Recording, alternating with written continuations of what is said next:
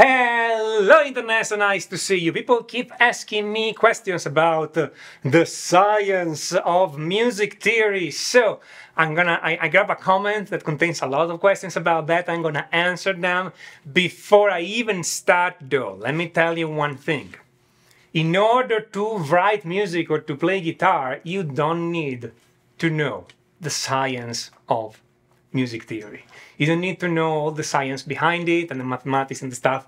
You just don't. I know a lot of you out there want to know that and are curious about that, so I'm making this video because after all, I know my music theory really well and I teach music theory for a living after all, and I do have a PhD in physics, I confess, so I'm pretty much the right person to answer those questions, okay?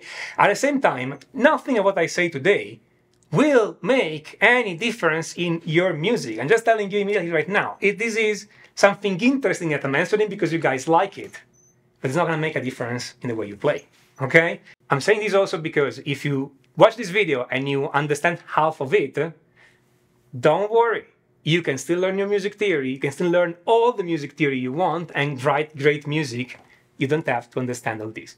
But hey, it's interesting, so let's go and see that. I have a totally unrelated question. Yes, indeed, as I was saying, it's a totally unrelated question. When we play a note on the guitar or any other instrument, it has bass frequency X, but also other frequencies such as times 2, times 3, times 4, etc. are also still there but in lower amplitudes compared to the bass. Okay, first thing, it's, as you're gonna see in a moment, exactly what this sentence means, but let me just put this in right now. It's not true that the bass frequency, which technically is the fundamental frequency, not the bass, but it's not true that the fundamental frequency have a larger amplitude than the other frequencies, okay? Indeed, there are many situations where it's not, okay? Just putting it there because it's not true. Naturally created sound always seems to have this aspect. Okay, so let's start immediately there. It's not a question of naturally created sound or artificially created sound or anything like that.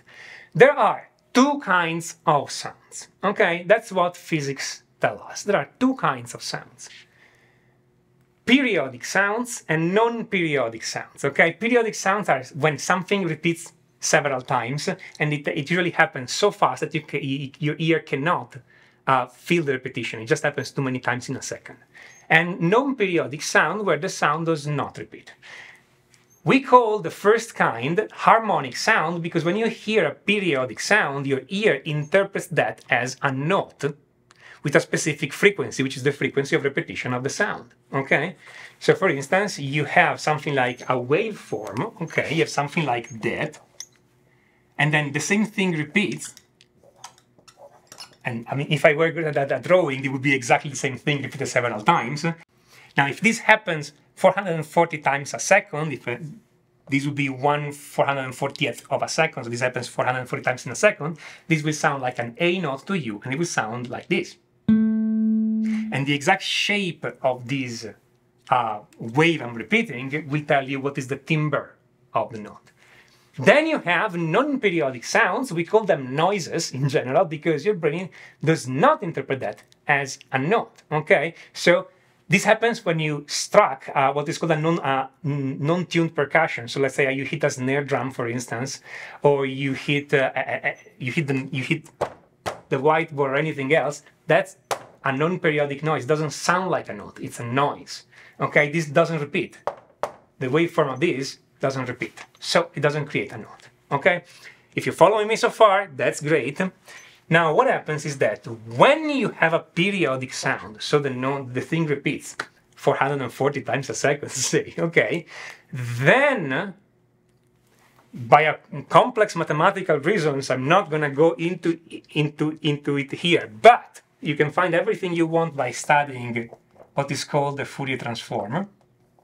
Actually, in this case, the Fourier series. You can go there, you can Google that, and then if you know your math, you have hours of fun. And if you don't know your math, you will have to study 3 years of math before you can understand that.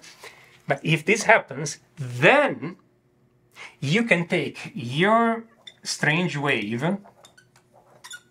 and rewrite it as one pure wave at the base at the fundamental frequency, another pure wave at twice that frequency, and at this point it starts to be hard for my limited drawing abilities here, pretty much at that, another wave at 3 times the frequency. 2, 3, 1, 2, 3, 1, 2, 3. Another fundamental frequency has a 4 times the frequency. 1, 2, 3, 4, 1, 2, 3, 4. Pretty much, okay? By changing the amplitude of all those waves, so that is fundamental 2 times, 3 times, 4 times, and summing all of them together, you can obtain any shape here. Okay? Doesn't matter what's the shape here, you can always write as a sum of, like, putting together all those waves. So if you have enough sine waves, if you have enough of those tuning forks, each one tuned the right way, and you can modulate the amplitude, you can recreate any kind of timbre. You can make this sound like a violin, like a trumpet, like any other synthesizer sound, okay? And that's what some synthesizers actually do. They directly sum these, okay? Additive generation of sound.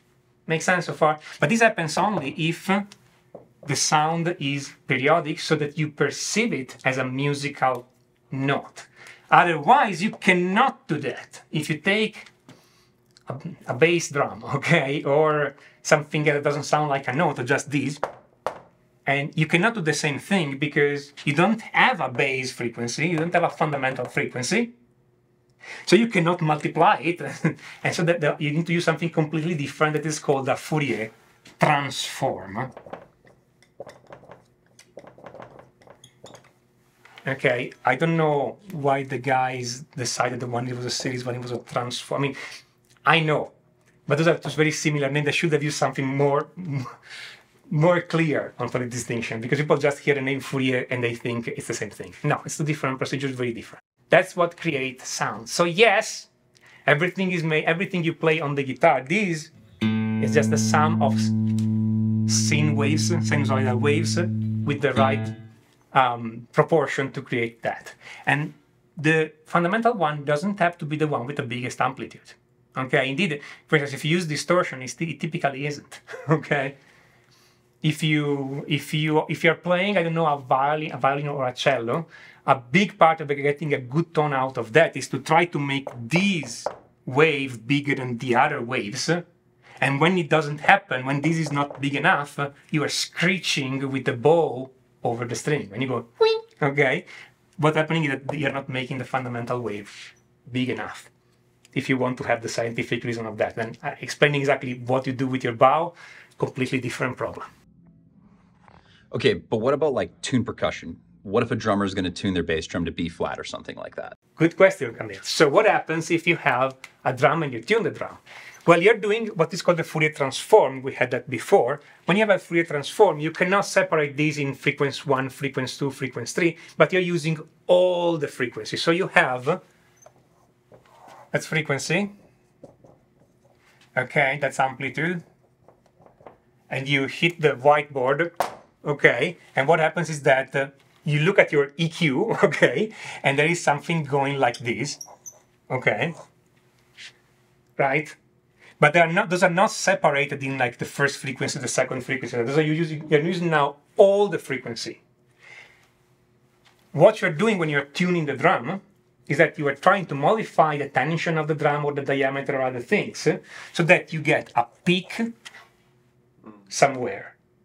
So when you hear this noise,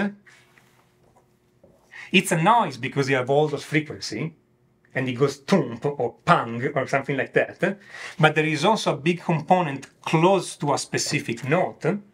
So you are hearing that as if there was a note hidden in there. Okay? But it's not a real note, it's just a peak in the spectrum. You notice that if you record this and you use either Logic or Cubase set and you put an EQ, you're going to see the waveform. Okay, you're going to see, sorry, the frequency spectrum. That's what it is. Yeah. The Fourier transform is what takes you from the sound to the frequency spectrum. Okay, and you're going to see a peak somewhere. That's what you are moving. You're trying to move this up or down to find the right note. A note an octave higher would contain frequencies times 2, times 4, etc. Whoa there! Too fast! Okay, so what is an octave? Okay, that's an interesting thing. An octave is what happens when we have two notes and the frequency of the one is twice the frequency of the other. So, if this guitar is tuned in standard tuning, my A at the 12th fret of the fifth string, it's at 440 Hertz, 440 Hertz. My open string is at 220 Hertz. Okay, so open string 220 Hertz. Hertz means vibrations per second. This string goes up and down 220 times in a single second. It's very, very, very fast. At the 12th fret, I have 440 Hertz. Exactly twice. I mean, that's assuming that the guitar is absolutely perfect, the string is not rigid and all this kind of thing. But let's assume it, okay? For some reason, our ear does not perceive those two things as two different notes, but it perceives it as something of the same at two different levels. While when I play, I don't know, an A and an E, you think those are different notes. When I play an A and an A, you think that those are clearly two different notes, but they are related somehow. So that it's the same note, higher. Why this happens? This is not a property of the physics. There is nothing in the physics or mathematics of this that tells you that your brain has to perceive things this way.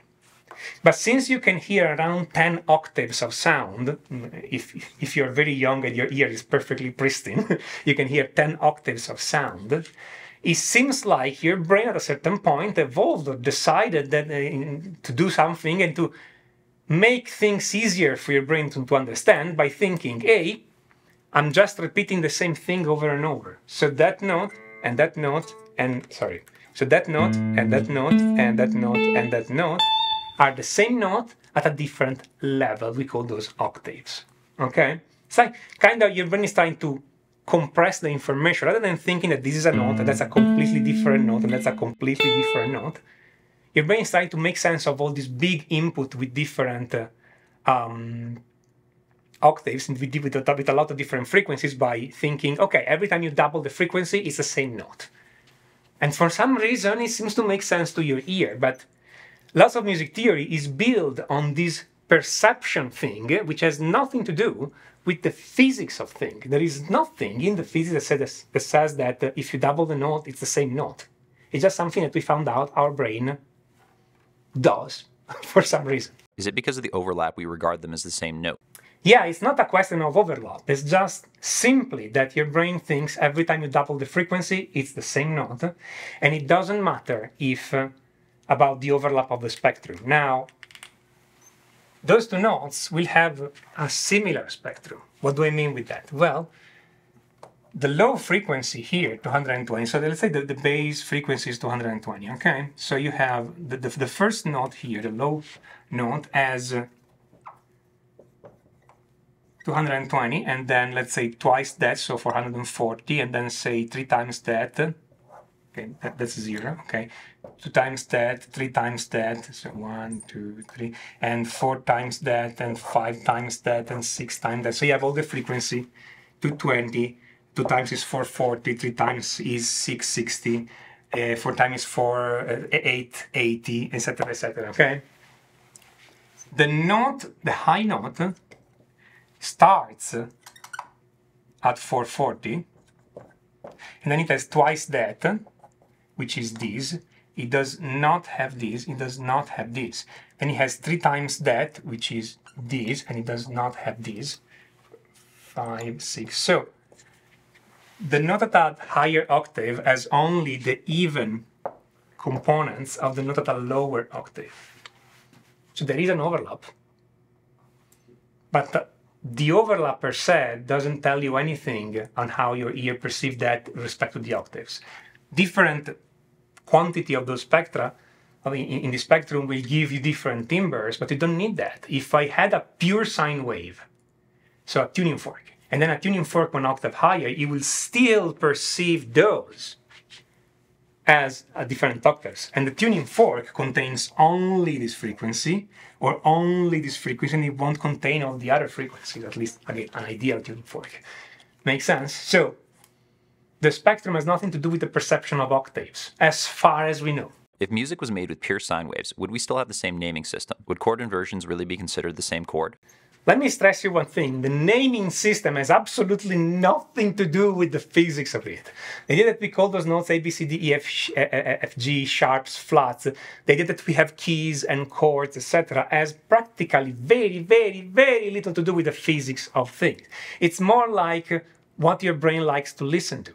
Okay, this is the point where I get people like, yes, but the perfect fifth is exactly 1.5 the frequency of the low one, and the perfect fourth is that, and the major third, and then guys, you've been listening to music composed in the 12-tone equal temperament forever, and all the notes on the temperament are completely out of tune if you think about simple ratios between the notes.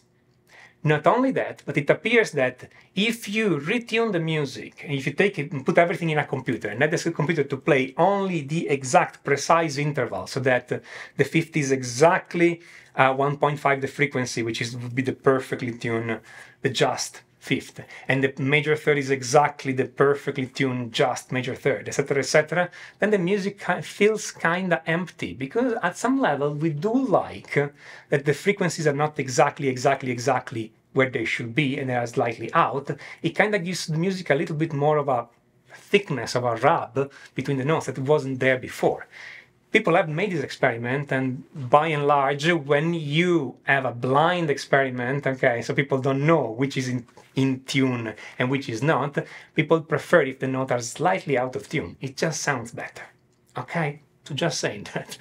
There's really, you've been listening to major thirds and minor thirds that are horribly out of tune if we think only about the spectrum, okay? And yet, not only that, but sometimes, even if I make them even more out of tune, so if I bend one note a little, if I just play this, you think it's a major third, even if the major third is here. Okay, you can hear a difference if I move the note,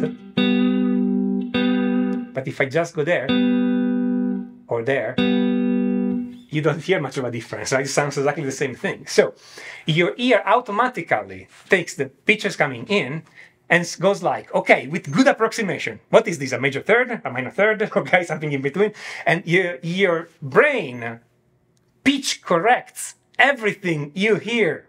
Okay, that's what people don't understand. That's why it's really hard for a beginner musician to know if they're out of tune or not, because their ear automatically pitches correct everything.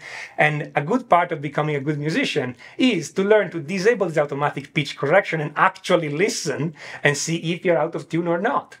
Okay? So it's not a question of the content of the spectrum, if those notes conflict with each other, if the spectrum exactly overlap or not, etc., etc. Okay? It's a pure question of what does your brain hear and how does your brain can interpret what you play. Which means that even if you're slightly out of tune, if you're 1% out of tune, on paper, all those frequency goes completely wrong and it should be horrible. But if you're 1% out of tune, most people will barely hear it. Okay? So we are not relying on the perfection of pitches ratio to understand music. Examples like that are plenty when you study musicology. There are plenty of population in the world that use scales or sets of pitches that are completely out of tune with each other if we think about them only in the sense of frequency ratio. There are population in Africa that use 5-note equal temperaments. So they take the octave, they split it in 5. The resulting intervals make no sense to a Western ear, and yet if you listen to music made that way, it kind of makes sense, okay? Your brain somehow adapts to that, cannot interpret them in the sense of there are thirds, there are sixths, there's something in between, okay? But somehow it makes sense, and also, even if you play those notes, you cannot play a wrong chord in that system. Any combination of notes, even all 5 of them at the same time, seems to sound good as the moment your brain adapts to it. So, it's not a question of pitches ratio.